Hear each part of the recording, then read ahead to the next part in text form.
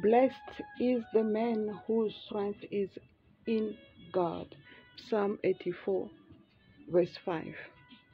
It says, blessed is the man whose strength is in you, whose heart is set on the pilgrimage. And as they pass through the valley of Baca, beloved in the Lord, you are blessed. The Bible says, blessed is the man whose strength. If you draw your strength from the Lord, if you are drawing strength from Jesus, if you are drawing strength through prayer, you are blessed. The Bible says that blessed is the man whose strength is in you, in God. So when you find your strength in God, you are blessed. And verse 6 says, as they pass through the valley of Baca, the valley of Baca is not an easy valley. It's the valley of tears, it's the valley of pain, it's the valley of deception, it's the valley of frustration, anxiety, sickness.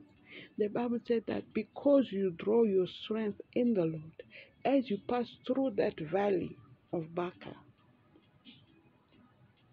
they make it a spring. That valley will be transformed into spring, into blessing. As you pass through, the Bible says you pass through, you are not dwelling in, you are passing through. You are not dwelling in that valley. There's a difference between dwelling and passing through. Dwell is that to make it your home. No, you are passing through. You have to dwell in the secret place of the Most High God, as the Bible tells us. But you pass through the valley of Baca. As you are passing through that valley, with those pain, with tears, deception, rejection, as you are passing through that valley, you are not dwelling, you are passing, it transforms.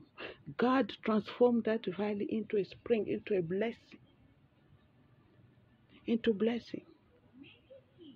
As long as you know that your strength comes from the Lord, you are blessed. So it's a blessing.